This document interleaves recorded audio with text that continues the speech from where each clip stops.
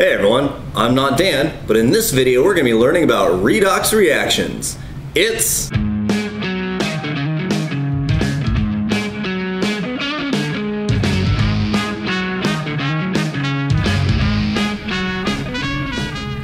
welcome back. It's time to talk about redox reactions. Alright, so what exactly is redox? Well, for starters, redox is short for reduction oxidation. So one thing to really understand is that reduction and oxidation are two separate reactions that occur at the same time. It is impossible to have one without the other. You know, it's like Bonnie and Clyde, you know, Abbott and Costello, Pinky and the Brain, like Kanye West and his ego. I mean, you just cannot have one without the other. They always occur at the same time. Okay, so that being said, let's take a look at each one individually. And let's start with oxidation.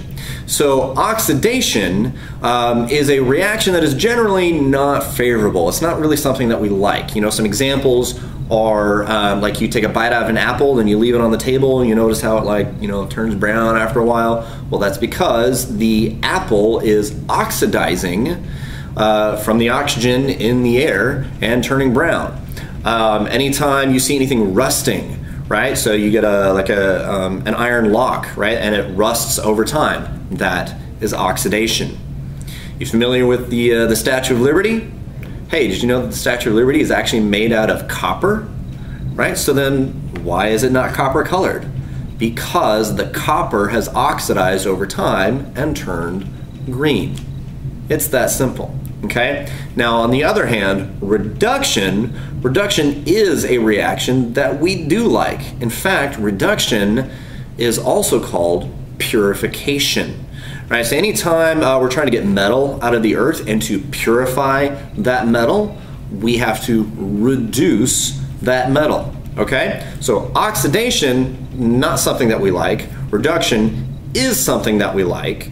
But they happen at the same time. So the trick is to figure out what you want to be reduced and then what is okay to sacrifice as something that can be oxidized. All right? Here's another example for you to think of. You know how every time you go to the grocery store and you're looking around at some of the different foods that you want to take off the shelf, and on a lot of them they have this big fancy word on the side that says full of antioxidants. Right? Well, that's because an antioxidant is something that prevents oxidation. Because some of the foods that we eat, the substances go into our bodies and those chemicals will actually oxidize our body cells, which is something that we don't want. So we eat these other foods that are basically sacrificial lambs, if you will, and they become oxidized instead of our body cells. Right? So foods that are rich in antioxidants are good because it prevents the oxidation of your body. My favorite being dark chocolate. Yes. Actually one of the best sources of antioxidants that you can find. Dark chocolate. It rocks. Alright, so that being said, now let's start talking about what does redox really mean in terms of chemistry and what you would have to actually show your teacher. Okay? Well, you guys all familiar with an oil rig? Yeah, just like that. Okay? An oil rig right there, but I don't mean the actual picture, I mean the word. Yeah, like that. Okay? So the word oil rig is going to help us remember what oxidation and reduction actually does. So let's start with the first part of the word, which is oil. Right? So OIL stands for oxidation is losing electrons, which means that the charge is increasing. It's going up. Reduction, on the other hand, is the rig part. Reduction is gaining electrons, which means that the charge is decreasing and going down. Now, how do we take that and apply it to an actual redox reaction so that we can identify what is oxidized and what is reduced?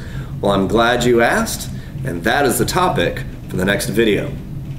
Remember, I'm not Dan, and neither are you. Check you later.